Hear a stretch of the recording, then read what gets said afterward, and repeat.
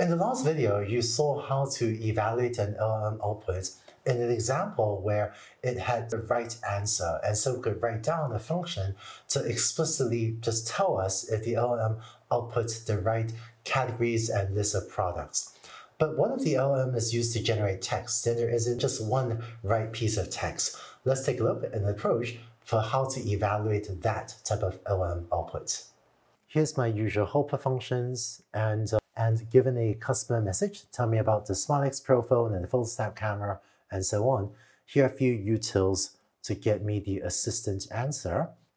This is basically the process that Easer has stepped through in earlier videos. And so here's the assistant answer. Should I be having help? Smartphone, the SmileX Pro phone, and so on and so forth. So how can you evaluate if this is a good answer or not? It seems like there are lots of possible good answers. One way to evaluate this is to write a rubric, meaning a set of guidelines to evaluate this answer on different dimensions, and then use that to decide whether or not you're satisfied with this answer. Let me show you how to do that. So let me create a little data structure to store the customer message as well as the product info. So here I'm going to specify a prompt for evaluating the assistant answer using what's called a rubric. I'll explain in a second what that means. But this prompt says, in the system message, your assistant evaluates how well the customer service agent answers the user question by looking at the context that the customer service agent is using to generate a response. So this response is what we had further up the notebook. That was the assistant answer. And we're going to specify the data in this prompt. What was the customer message? What was the context? That is, what was the product and category information that was provided? And then what was the output of the LM? And then this is a rubric. So we want the LM to compare the factual content and submitted answer to the content, ignore differences in style, grammar, punctuation.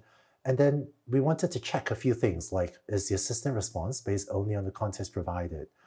Does the answer include information that is not provided in the context? Is there any disagreement between the response and the context? So this is called a rubric, and this specifies what we think the answer should get right for us to consider it a good answer.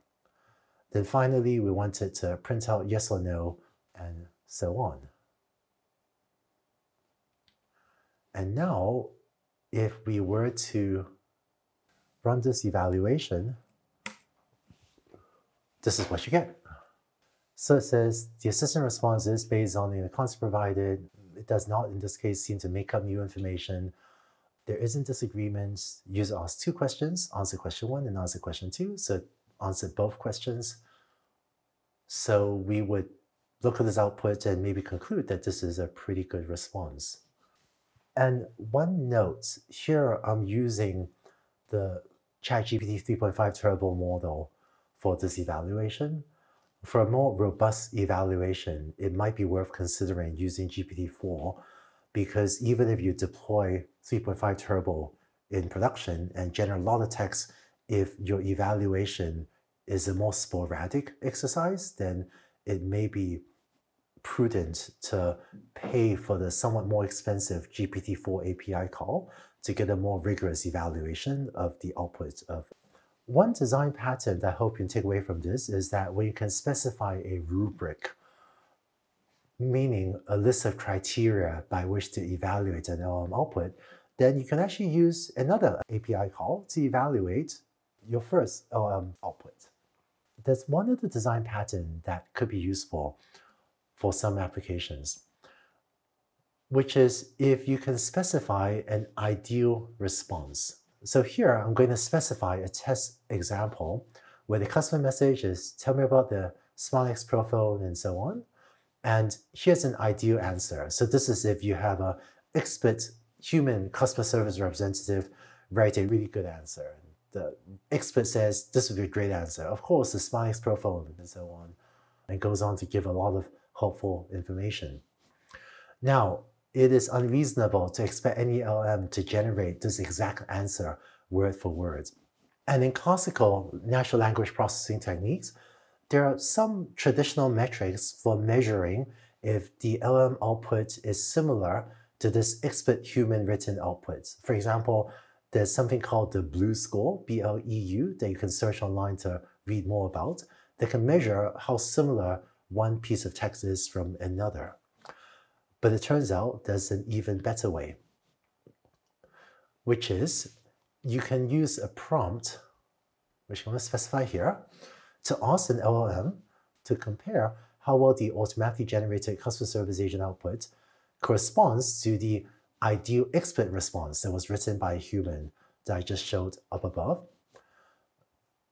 Here's the prompt we can use, which is we're going to use an LLM and tell it to be an assistant that evaluates how well the customer service agent answers user question by comparing the response, that was the automatically generated one, to the ideal expert human written response.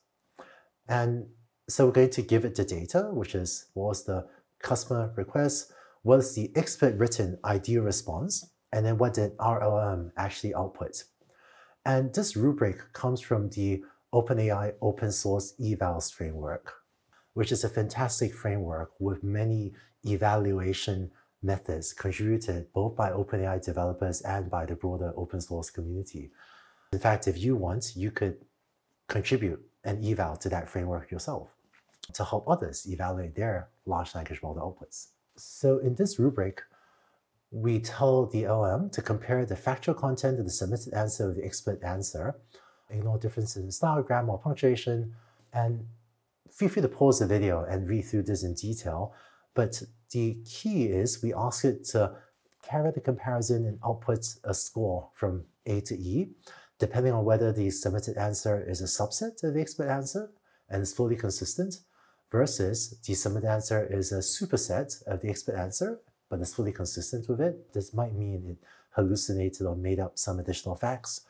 Submitted answer contains all the details as an expert answer, whether there's disagreement or whether the answers differ, but these differences don't matter from the perspective of factuality. And the LM will pick whichever of these seems to be the most appropriate description.